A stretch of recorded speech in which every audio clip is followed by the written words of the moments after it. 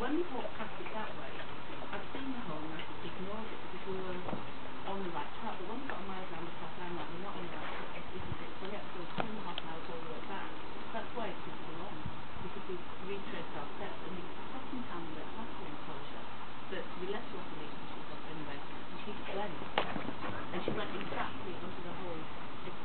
It was unbelievable, but as I say, thank God for the old knife.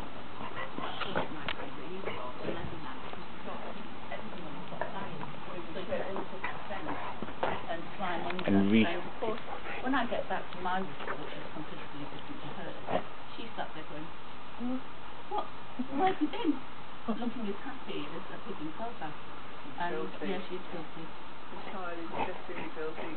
Oh, thankfully, the cottage that we rent, well, yeah, and also it's got a bathroom with a wooden floor, so what you do, you put her in the bathroom with a shower head, and she comes out clean, and then you just get a couple of and it does say pet dog, so I don't expect when I go there that it's possible.